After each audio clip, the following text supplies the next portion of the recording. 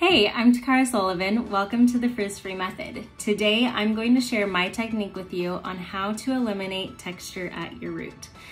I truly believe that this is the most important part of the Frizz-free method. So if you learn nothing else, learn how to eliminate the frizz at your root.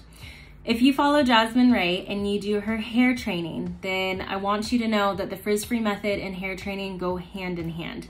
This is going to help keep your hair healthy. It's going to help it grow. Depending on how long your wash cycle is, whether you're washing once a week, once every 2 weeks, once every 3 days, whatever it is, when you're hair training, we are only applying heat to our hair day one. You're letting your hair have a break for those days, and you're not getting any frizz or any texture or anything else kicking back up if you start and you really build this foundation and do it correctly. So let's get started. I just washed my hair and then I wrapped it up in a microfiber towel. It is really important to use a microfiber towel because the fibers in this towel are so much more gentle on your hair. It's not gonna cause damage, it's not gonna cause breakage, it helps retain moisture, and that is one thing that is really important. You don't want your hair to be dry and poofy when you start this. You want it to be a little damp, but not sopping wet. And the reason why is as your hair dries, the curl pattern, the wave, the texture sets, and it is a lot harder to get it out of there once it's dry. All right, let's go in and put in some products. So it's really important that we put on some sort of heat protectant. Before you brush out your strands, you should have some sort of detangler or leave-in conditioner. And so I always recommend Davines Oil All-in-One Milk. This one has a heat protectant. It is a leave-in conditioner. It's a really, really fine spray, so it's not gonna weigh your hair down. And so you can spray it all over. I love this stuff. So now we have the product in our hair. We're gonna go back to the Rock and Ruddle and brush it through to evenly distribute it throughout your hair. The Rock and Ruddle is a dupe for the Mason Pearson brush. The Mason Pearson retails for $250. I don't know about you, but I could never justify spending $250 on a brush. The other thing that I really like that it does that the Mason Pearson doesn't do is you can pull out the bristles easily. This lets you clean. It lets you deep clean in there, so that's gonna make your brush last longer. If you get product built up back here or inside of here at all, it's just easy to remove it. It's easy to put it back. It's way less than half the cost of the $250 Mason Pearson. Yeah. Rock and Ruddle all the way. Okay, let's talk blow dryers because this is so important.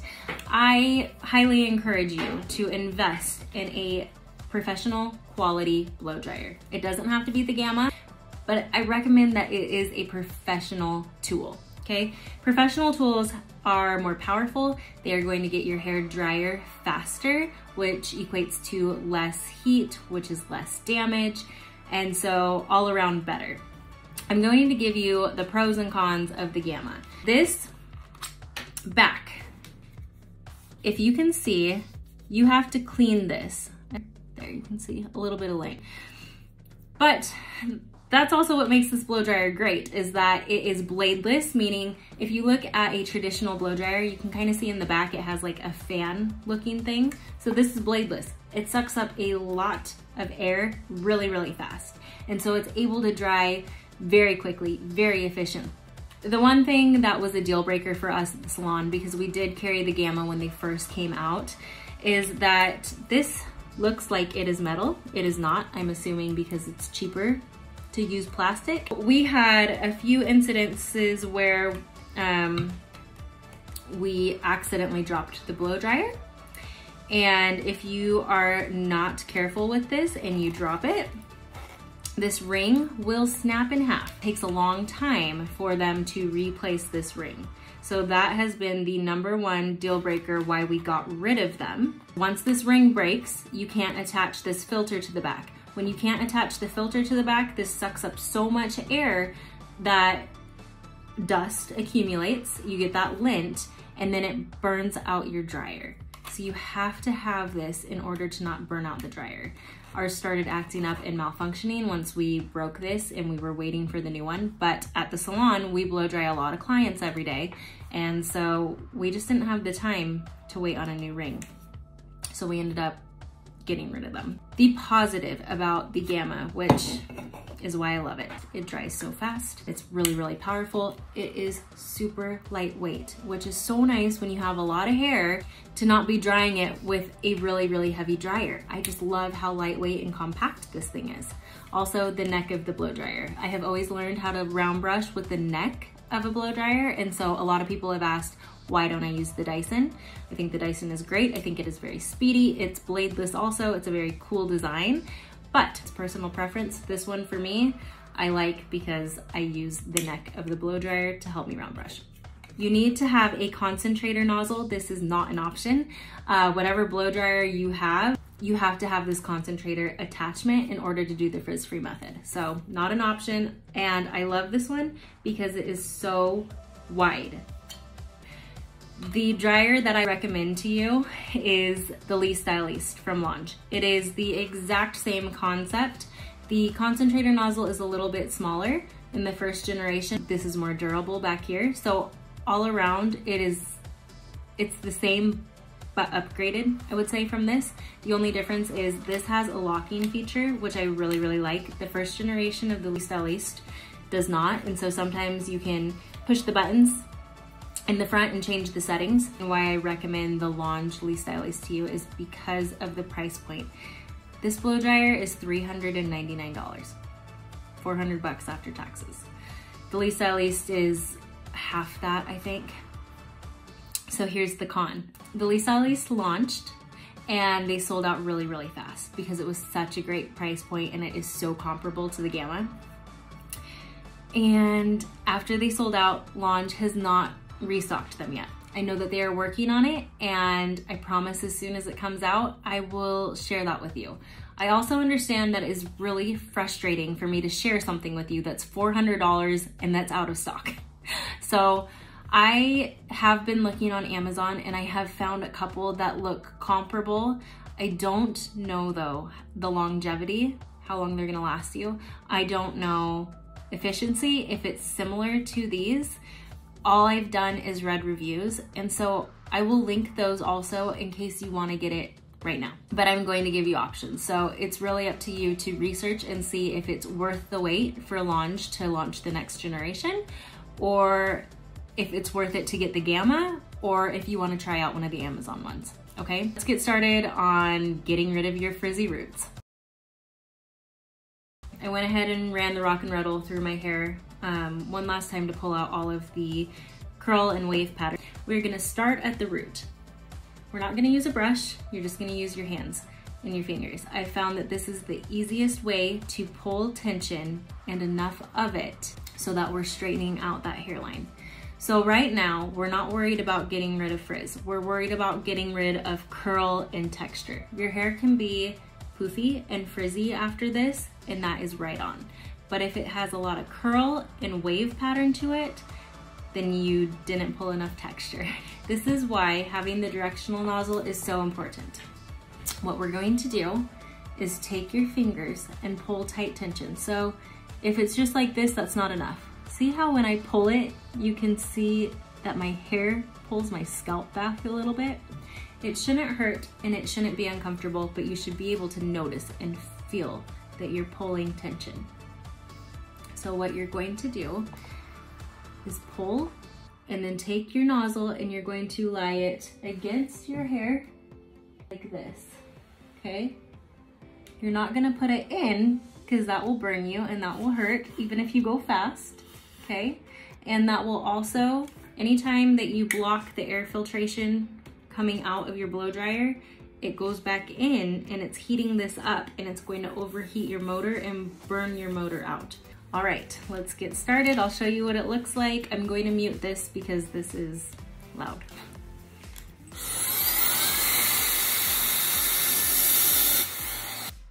I left this clip in normal one-time speed so that you can see how fast I do each pass along my hairline to my mids.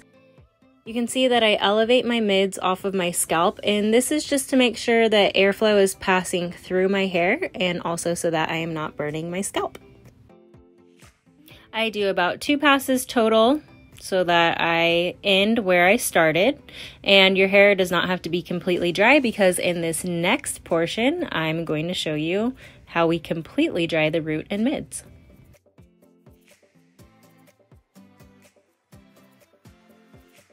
Now what we're gonna do is we're gonna take this in sections and we're gonna blow dry it opposite of where your part is. So if you part on the side, all of this hair is going to be flipped up and over, and you're gonna blow dry it this way, and then all of this will be this way. I like to blow dry mine just down the center so that I can flip it on either direction and it'll have a lot of body and volume, because we are trying to eliminate frizz and texture, but you still want to have a lot of body at your root. You don't want to lose that. You don't want to have flat roots. So we're going to start at the top here. And the reason why we're doing this is because this is going in and this is shutting down the cuticle and smoothing out the hair. The tension is helping so that you don't have any curl left in it, and the heat is helping smooth it. This is going to help with flyaways too. Instead of just blowing your hair dry all crazy like this, you'll get a lot of flyaways, you'll get a lot of frizz that way. This is shutting down that cuticle. We'll start right here. You can use a clip if you need. This is from Just Halleck's Ensemble line. It's a gator clip. They have really great grip and really good staying power, but they do not pull on the hair. All right, so we're gonna take a section, about 1 inch, I would say. You're gonna pull tight tension. You can brush it out first if you need. You can hold it like this in a fist. You can hold it with your fingers through it, whatever you prefer, whichever way is easier. I'm just gonna hold a fist. I'm gonna start right at the root. Make sure your blow dryer is on high heat. If you have it on medium or cool, it's not going to be as effective at getting the curl pattern out. You're gonna start at the root, and you can see I do a few passes there, and then I move on to the mids and do a few passes here. However, I am not drying ends yet because that is what we are grasping onto to pull texture, and if you try to go to your ends, you're going to burn your hand. So give me a minute and I will show you a little trick on how to tackle your ends. Okay, I want you to notice this little wiggle movement that I do with my blow dryer at the root. My hair is now dry. Dry hair heats up a lot faster than wet hair. I'm going to explain this more in depth, but basically this is to avoid me burning my scalp. So I just wanted you to watch what I'm doing and see that I'm throwing that little wiggle in right there. It's also important to note that I am gliding the blow dryer from the root to the mids. I am not gliding it from the mids back up to the root. The reason for this is we are sealing down that cuticle by going down the hair strand. You don't want to open it back up and cause it to be raised because that causes breakage and frizz and damage. So you are only gliding root to mid and then picking it up root to mid again. One thing that I forgot to say beforehand, but what I was doing as I was drying my hair is when I'm holding my hair going this way, you'll notice that I start, it's called bumping the root. So I rock my hand a little bit, and that's because my hair is starting to get drier. So when your hair is really, really wet, when you're first doing the hairline, you can push this right up against it and it's not gonna burn your scalp, but the heat penetrates and gets to your scalp faster because your hair is already dry, so it's heating your hair up more and there's potential to burn your scalp.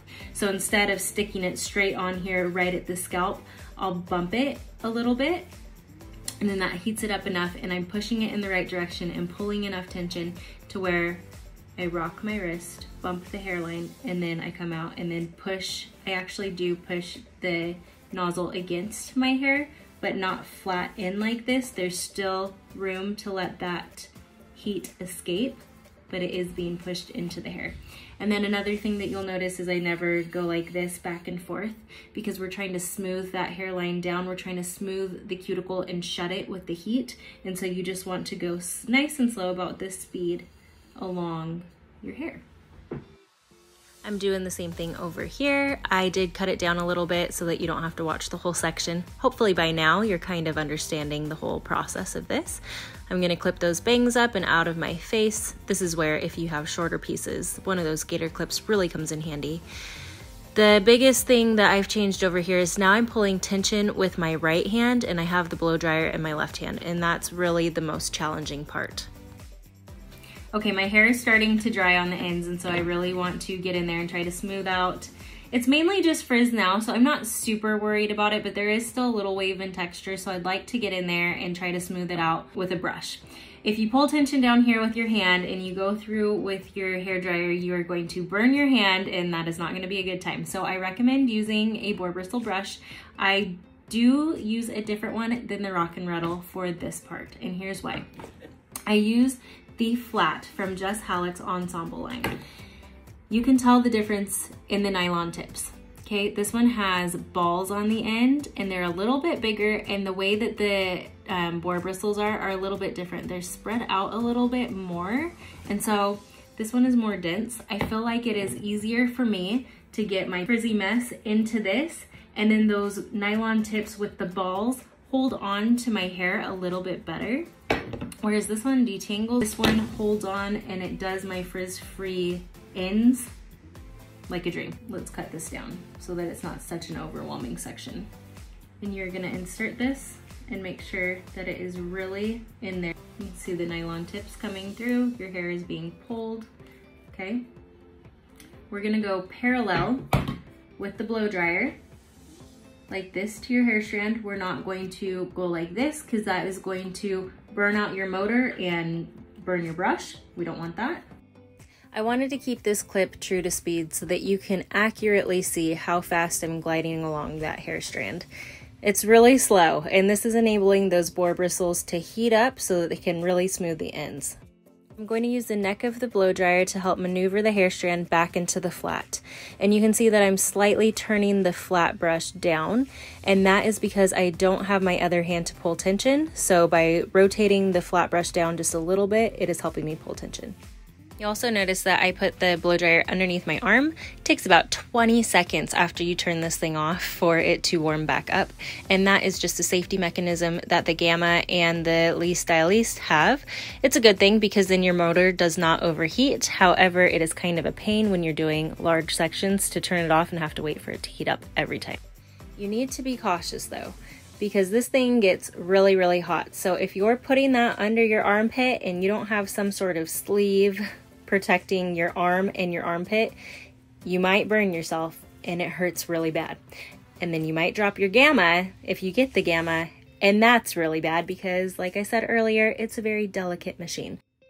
So I recommend putting it on your countertop or somewhere where you know that it is not going to fall off and break. When I insert the flat into the mids of my hair, you can see that I'm just slightly rotating it down. But as I get closer to the ends, I'm really rotating it so that the bristles are almost parallel to the floor. And that's helping me pull more tension. The ends get a lot finer, and so you just have to twist it in order to keep them in there nice and tight. You can also see that as I am rotating that brush, it's adding curl, a slight bevel to my ends, which looks really nice, and it gives you a lot of body and volume.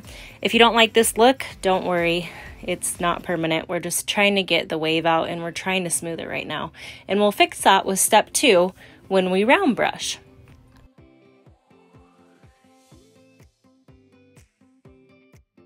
Okay, easy as that. So what we're gonna do next is section out this much hair at the crown, okay? And we're going to take it bit by bit.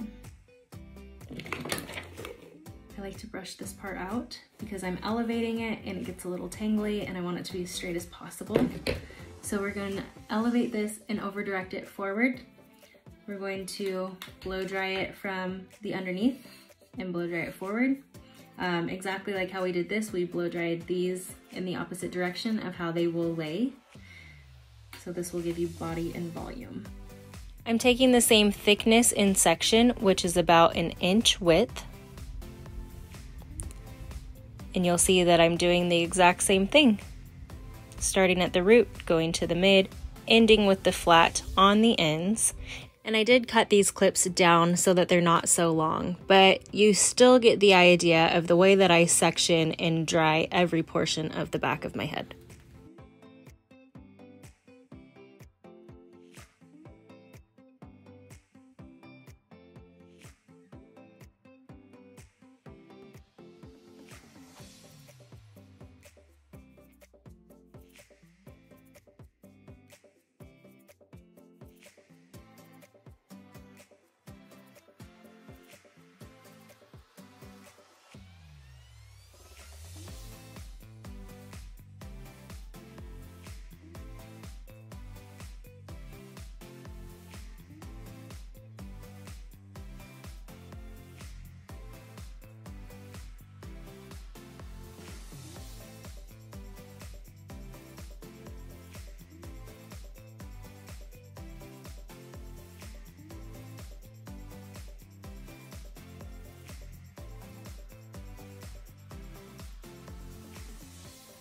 I break the crown up into 3 sections, and I wanted to turn around so that I can show you how I eliminate frizz at the root from the back.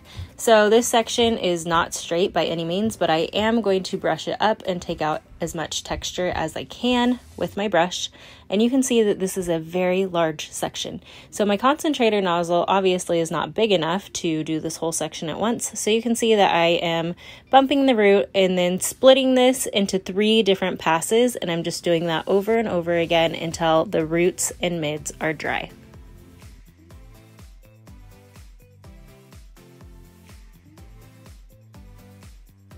And then exactly like those other 2 sections, I am inserting the flat so that I can smooth those ends. Next, what you're gonna notice is that I am using the flat to brush all of my hair in one direction. So very similar to the front hairline, you're just gonna pull tension, and this is how you're going to smooth the back hairline. Then you're gonna do the exact same thing on the other side and underneath. Next, I'm going to take about a 1.5 inch section from the bottom hairline, and then I'm going to clip up the middle hair. This is one of 2 ways that you can blow dry the roots at the back of your head. If it's comfortable for you to hold your blow dryer like this and angle your wrist in this position, then I suggest doing it this way. However, that is pretty difficult for me, so what I prefer is splitting the hair in half, and then I will take my blow dryer and blow the hair sideways. Holding it this way is just a lot easier for me, and it doesn't put as much tension and strain on my wrist, but I encourage you to try both ways and see which one works the best for you. You only have to do about 2 sections sideways because remember, we already blow dried the hairline, so that is already straight. So go in and do the same thing on the other side. All right. I don't know why I decided to do this because this was not comfortable, and this is not what I usually do. I decided to go in and blow dry left-handed, and then I realized that when I do the back, I usually always hold the blow dryer in my right hand and work from the right side to the left. I was probably just overthinking because I'm doing a video for you. I'm going to clip that front section up along with the over-directed crown portion, and then I'm going to split the back of my hair in half and pull 1/2 forward on this side. Then I'm going to do what I've done on all the rest of the sections, inserting the flat into my mids, going really, really slowly down the hair strand and smoothing it out to the ends, slightly rotating the flat so that it pulls tension, and doing that as many passes as I need to make all of the texture go away. I'm going to do the exact same thing with the other half of the back hair. I went ahead and just cut down the clips because you already saw it on the left side. All right, that was step 1 of the frizz-free method, eliminating frizz and texture at your roots. How did you do?